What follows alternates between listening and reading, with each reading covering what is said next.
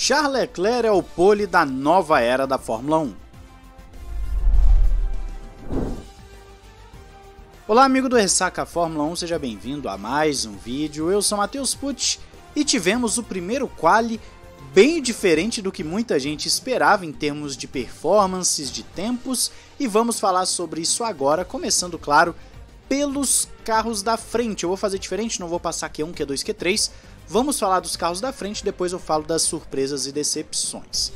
Então, começando pelo seguinte, o óbvio, já esperávamos Ferrari e Red Bull entre os primeiros. As pessoas insistiam que um carro desequilibrado era blefe da Mercedes, e eu avisei por várias vezes, não existe blefe com questão de equilíbrio. Blefe é você não acelerar tudo na reta, é tirar o pé numa curva.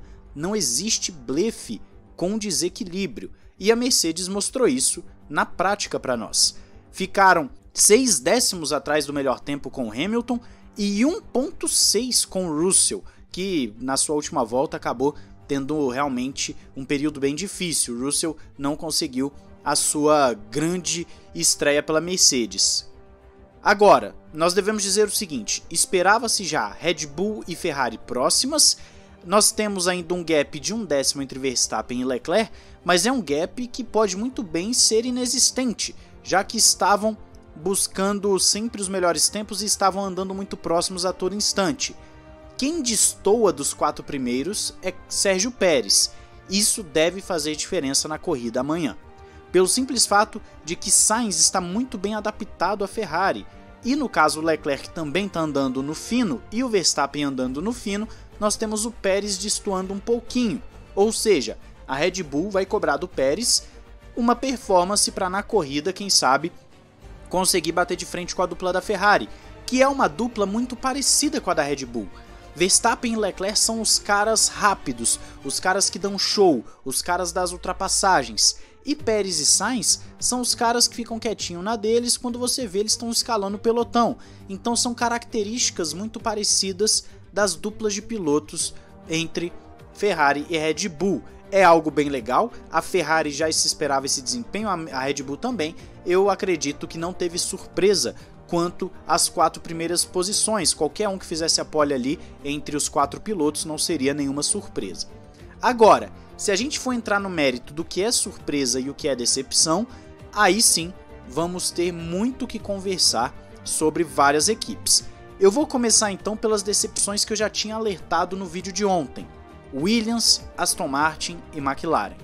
As 3 equipes se mostraram fracas, se mostraram com ritmo ruim de quali e muito provavelmente terão um ritmo ruim de corrida também, porque são equipes que não tiveram quilometragem lá, essas coisas, são equipes que passam por muitos problemas desde a pré-temporada, são equipes que não apresentam um bom ritmo.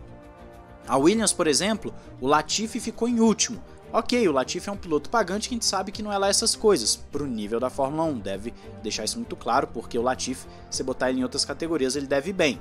Mas para o nível da Fórmula 1, ele é um dos piores ali do grid. Ficou na última posição, enquanto seu companheiro Albon está lá em 14º, conseguiu um bom quali e a melhor volta do Albon é 1 segundo melhor que a do Latifi. O Latifi pode ter tido seus problemas, vamos acompanhar a nível de corrida e também nos próximos grandes prêmios como ele vai se sair. Outra grande decepção é a Aston Martin. A Aston Martin, tanto com Stroll quanto com Hülkenberg, não entregaram grande coisa, só que o Hülkenberg tem um asterisco aí. Ele tá voltando agora, ele pegou o carro no treino livre, ele não teve nem pré-temporada. E ele já ficou à frente do Stroll, o que é humilhante pro piloto canadense. Hülkenberg fez o seu 1:32.7, vai largar na 17ª posição, enquanto o Stroll sai em 19º. É muito pouco para uma equipe que fez muita pompa e nos bastidores está, pelo visto, uma confusão. O Otmar Zafnauer falou que saiu da Aston Martin porque enquanto na administração anterior ele tinha total liberdade e isso dava frutos, você via que a Force India, Racing Point estava evoluindo, eram carros que andavam para frente. O Lawrence Stroll chega, quer mandar em tudo.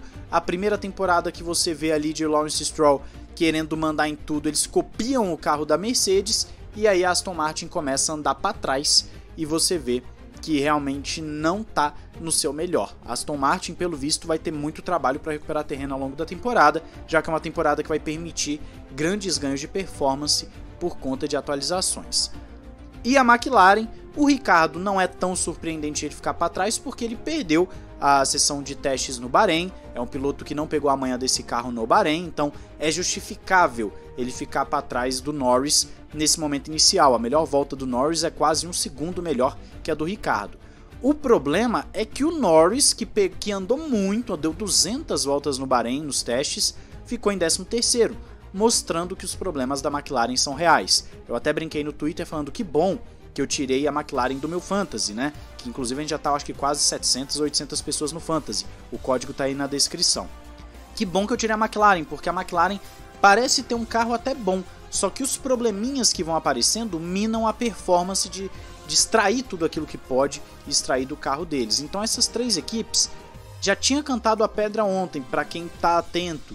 Não aposte muito nessas equipes, não acho que elas vão fazer bonito nesse início, porque esse início promete ser bem ruim e está sendo. A Williams não testou os pneus no ano passado e estão colhendo os frutos disso agora.